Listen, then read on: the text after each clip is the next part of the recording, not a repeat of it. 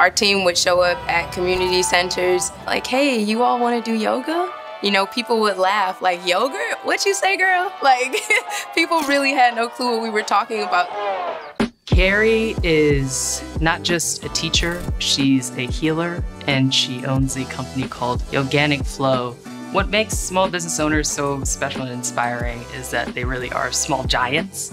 My name is Nika Julia. I'm a writer, photographer, creator, and Detroit local. In this series, I'll be taking you around the city and introducing you to the small business owners and entrepreneurs that help power it.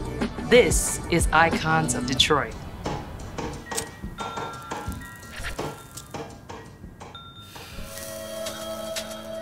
Yoganic Flow started as a grassroots yoga class.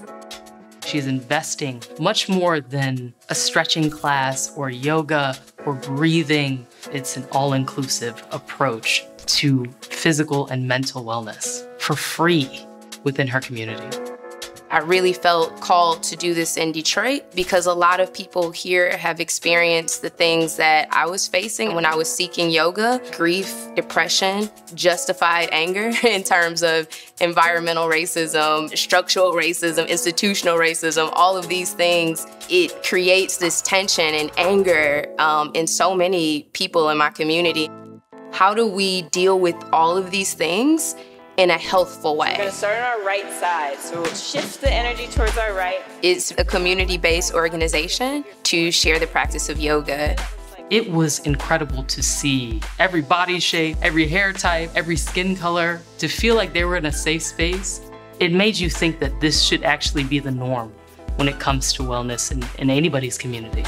When I was 21 years old, I was diagnosed pre-hypertensive, and I would guess that a lot of that had to do with my external stressors.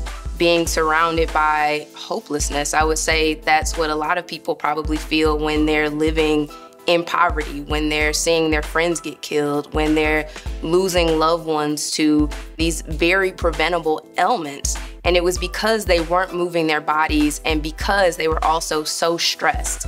So for me, offering yoga was a great way just to contribute to the culture of health in my community. When dealing with stress, when dealing with anxiety, when dealing with the concrete jungle that we all reside in, she's saying, hey, this has affected my life. This has cured certain ailments for me. This has done wonders for my mental health. And why shouldn't my community have access to that affordably?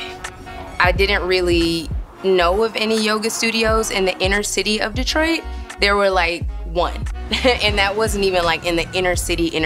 It was in an area that was transitioning quickly and becoming gentrified. So many people in my community didn't even necessarily feel comfortable going there. I really wanted my friends, my family, my neighbors to have a space where they didn't have to worry about not having enough money to get in, or where they didn't have to worry about what clothing to wear. We just really wanted to have a space where people could come as they are and pay what they could, so they could start to take care of their mind and body despite all the challenges they may be facing.